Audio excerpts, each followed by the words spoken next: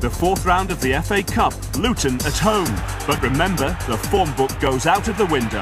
Bracewell was in possession there. Priest now for Luton. Thorpe. This is Thorpe. What a goal there for Luton Town, scored by Tony Thorpe.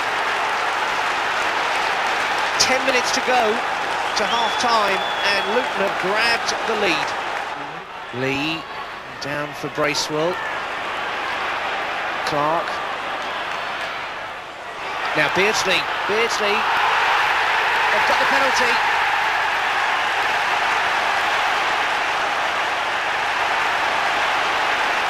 It was in fact Harper's tackle there. Jürgen Sommer, American keeper. Now here goes Beardsley. Peter Beardsley, his 15th of the season, and they won't come more important than that one. After the match, Keegan took reporters down for a pitch inspection. It was more like Tynemouth Beach and no good for United's passing game. But would Kenilworth Road be any better? Well, Newcastle never expected David Fleet's side to emerge as the cup team of the season. Just 16 minutes on the clock and John Hartson touches the ball round Mike Cooper.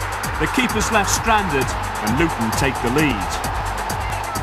It was another nightmare for United's giant goalkeeper, who'd committed himself but missed out. It wasn't just Keegan who was out of his seat on a pulsating night of cup football. It was spectacular action, with Barry Venison keeping Newcastle alive with one of the clearances of the season. Then in the second half, United's best chance. Peter Beardsley smacked this shot against the upright, and it was looking ominous. With 13 minutes to go, it was all over. Scott Oakes escaping Beresford's desperate lunge down the left, and then he breaks dangerously. Cooper did his best, but there was no cover as Des Linton gave Oakes the chance to finish off what he'd started. Afterwards, Keegan was big enough to applaud the planning by one of football's most experienced managers.